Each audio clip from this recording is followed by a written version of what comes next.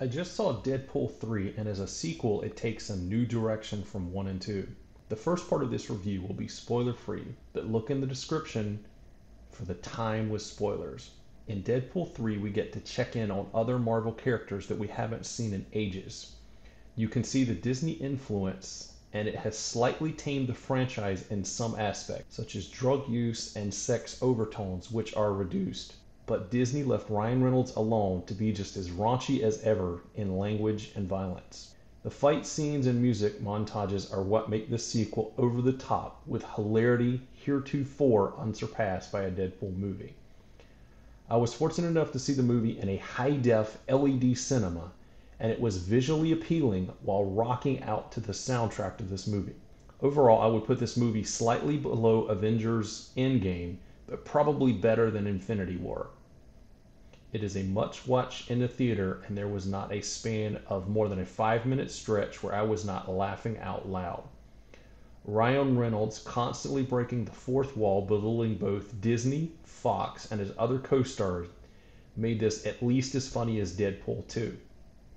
I would give it 4 out of 5 stars. Now for spoilers.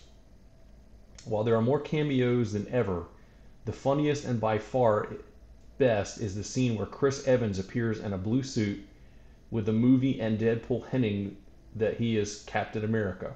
Chris Evans then appears as the Human Torch. His performance was hilarious, and you could tell he didn't mind not taking himself too seriously. Without giving too much of the movie away, Deadpool gets Chris Evans killed, or does he? Stick around after the credits to see the true answer to that question. The other group of superheroes that appear are Jennifer Garner as Elektra, Channing Tatum as Gambit, Daphne Keane returns as X-23, the young girl that Logan saved from the last Wolverine movie, and Wesley Snipes as Blade. The movie does a great job allowing each individual character to have their 15 minutes of fame and have some plot development, and the jokes that ensue, as you can imagine, from each character in this type of movie only add to the hilarity.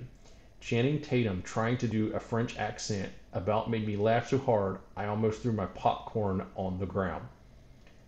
While this is not an all-encompassing list of the cameos and new characters, I don't want to give too much away. The only character not present I wished to see but wasn't there was Cable. Do yourself a favor and see this movie in a packed theater to truly enjoy the experience and humor as part of the collective group. Side note, this will be 1 year where you will not have to search for a Halloween costume to suit each of your family members.